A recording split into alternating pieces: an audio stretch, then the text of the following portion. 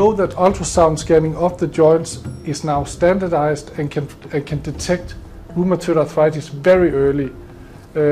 So our idea was that if we could develop a system where they could give fast access for the patient which was suspected of RA, could have a scan there and see, is it actually RA or not.